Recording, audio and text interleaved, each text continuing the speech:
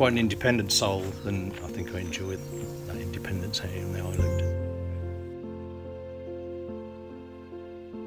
Coming from a really urban area and then sort of built up an industrial place, it's just a beautiful contrast to going to an island that's so quiet and idyllic and serene, and that's what attracted me.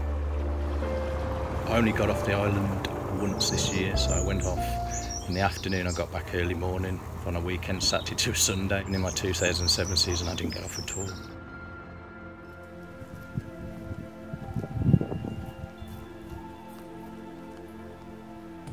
It's stunning. I mean, essentially for me, the attraction for the island was just the amount of wildlife in one small spot, but it's also just got so much character. You know, there's so many little spaces you can find.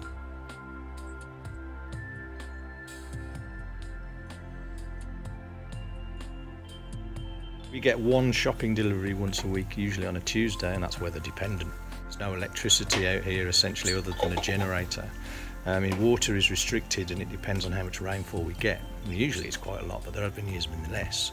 So essentially we're allowed one shower a week, which you do thoroughly look forward to. The only spot on the island where we have a junction, it literally is a T-junction as well, we call Spaghetti Junction. Yeah, it's it has got the only signpost as well. It's one of those places when you look at the buildings and they do look still quite old, you feel it's quite timeless, like you could just walk around the corner and there's somebody from 150 years ago is going to pop up.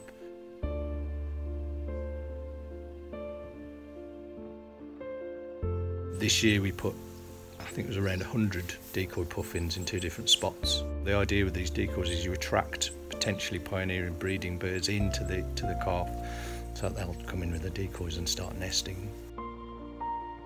I'm incredibly passionate about wildlife conservation, and that's what drives me. And this is one of the most stunning locations you could possibly do that job.